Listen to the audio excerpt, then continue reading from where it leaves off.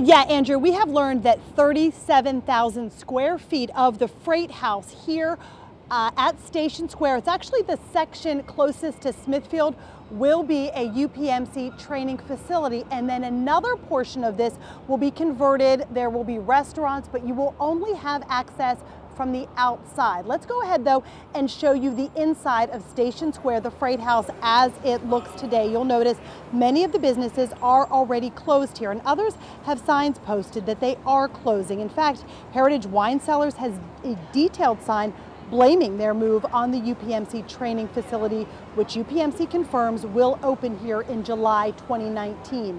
Officials here at Station Square say the training center will have its own entrance, and they say they consider this change revitalization. Here are some artist renditions. Take a look, showing you what Station Square officials say we will see here once the transformation is complete. More outside seating at restaurants and a wider, more open walkway, something they say will make Station Square more inviting.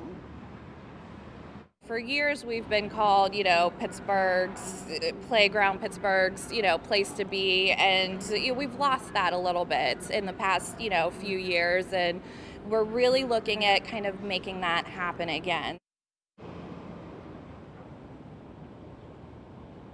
Stephanie Krentz tells me we should start seeing some changes beginning right after Labor Day, and then some significant changes by fall of next year. She says the grand opening, though, will be April 2020. As for the UPMC training section, which will be on this portion of the freight house, that is set to open, according to UPMC officials, by July of next year. Reporting live in Station Square, Marcy Cipriani, Pittsburgh's Action News 4.